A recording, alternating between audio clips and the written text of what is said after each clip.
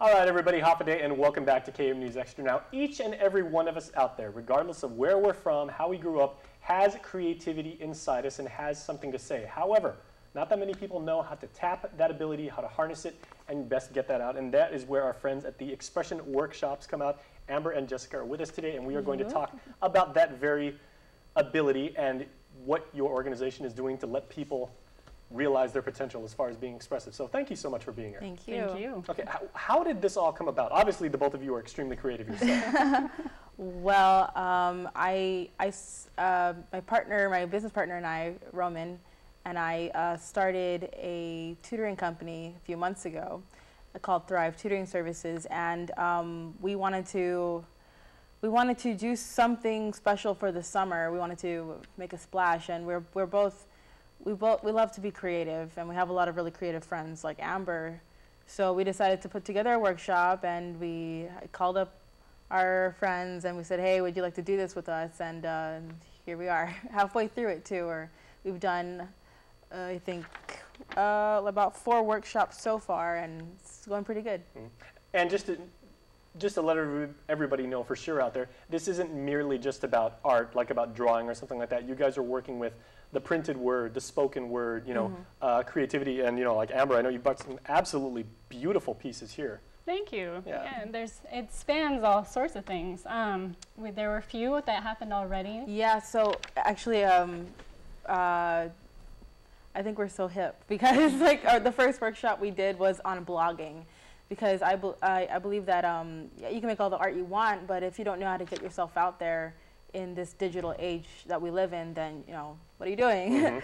So we had a blogging workshop, and we taught, my sister Michelle taught everyone how to set up a blog, how to make it look nice, how to market yourself on the internet, stuff like that.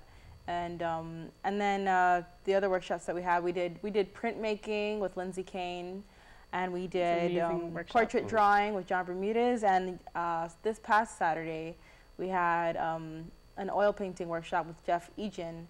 And I don't know if the audience knows his name, but he just finished a mural at the Disitani. This huge mural. I think it's on the 2nd floor, and I've seen that one. It's beautiful. I was just there yesterday. So he was teaching. He was teaching for our workshop on Saturday, and it was so cool to have him there. So the next one is going to be my workshop, and so I'm actually co-teaching with James Bamba, who's a local weaver, and it's a 2-part course over the duration of the day. So he's going to be teaching. We're going to start out with a fish, which is this little guy. So he's going to teach people how to weave a fish. Just hold that up because we'll get like a shot of that. That is gorgeous.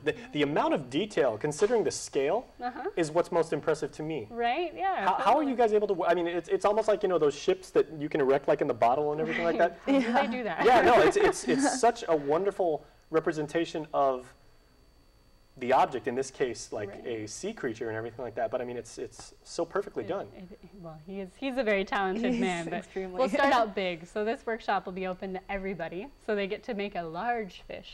Very cool. And then slowly scale it down. So the second part of the workshop I'm going to talk about gemstones and gemstone identification, and also the metaphysical qualities of the stones. So this fish, I chose citrine because I'm a merchant. I make jewelry for a living, and citrine is the merchant stone, and it's supposed to bring in material abundance. So that's what this guy is right here, this big ol' yellow crystal, quartz crystal is a citrine. So I'm going to talk about the different stones at the workshop, and then people will choose the stones that they feel like best represent themselves or that they want to express themselves with creatively somehow, and pair it with the weaving that they make. Now, if I may, there's an interesting relationship there because, I grew up thinking at some point like music was actually going to put, clothes on my back and food in my stomach. Obviously, that worked out well. But I remember somebody said, when you choose an instrument, if you're musically inclined, the person does not choose the instrument chooses the person. Totally. Is that kind of the same dynamic with like stuff like so if I attended your course in your workshop and I came upon a bunch of these stones and everything, I would just be able to know from a feel, or I just have like an instinctive thing? My guess is as soon as you look at the table, there'd be one that you just be like, oh, what's that? And that big blue one. That's the one. Well, see this one right here, this big blue one is a communication stone. And since you work in communicating with the world, it would make sense that you would be drawn to the communication stone. This is my BFF right here. There you go. There you go. Very so nice. That's that. And then if any men wanted to attend the workshop, this is actually made for your rear view mirror. You know, so you can hang it in there, because I know not all men want to wear a piece of jewelry like this little guy. So we can also do a hang for the window in your car. So Very that way nice. it's a workshop that everybody, either sex, and also all ages. All ages. All ages. Generally speaking, how does someone realize the creative potential within themselves, and how are they able to, you know, channel it, harness it, and learn to release it? Hopefully, like at their, you know, at their own disposal. Yeah, well, that's why, and I thought I was crazy for doing this at first, because like this, everything in our workshop, all of these things are different. Ink painting, oil painting, weaving, like none of this makes sense. But like, it's kind of like with the stones. You look at it and you go for the one that appeals for you to you the most. And then what Roman and I have been realizing, because of course we're at every single workshop, we have to be there. But with some of them, we had the chance to participate with the students. So like, for example, when we were doing printmaking with Lindsay, we had no idea what printmaking was. Like, we were like, well, it looks cool. The finished product looks cool. Wasn't it your first art class? It was my first art class in my whole life, actually. Well done. Yeah.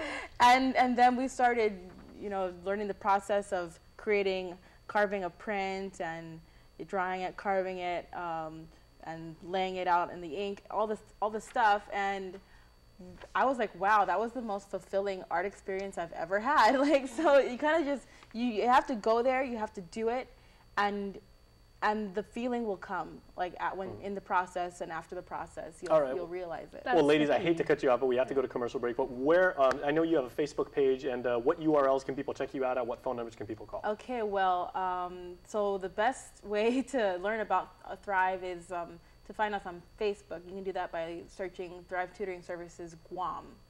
And then the best way to reach us is through phone. You can call, text, whatever, 988-6620. That's my business phone.